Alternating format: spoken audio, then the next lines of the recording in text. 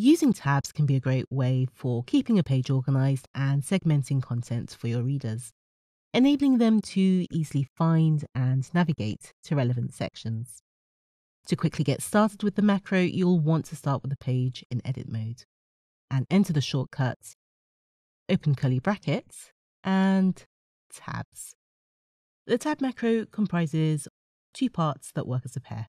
Tabs container, which we'll be using first, simply groups or contains a number of tabs added to the page, while tab pages make up the tabs themselves.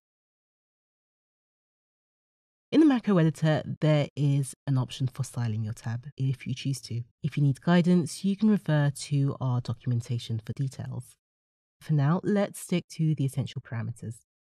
So from the drop-down, select how you'd like the tabs displayed. I'll keep the default as horizontal. In the parameter, text shown on hover, try to give the container a meaningful name, as this can be seen when readers hover over the area. And click Insert. Now, using the same method, let's add a few tabs to our container. This time select Tabs Page from the drop-down. Again, sticking with the essential parameters, let's just add a title. Select the checkbox if you want to enable lazy loading for this tab. Once again, click Insert.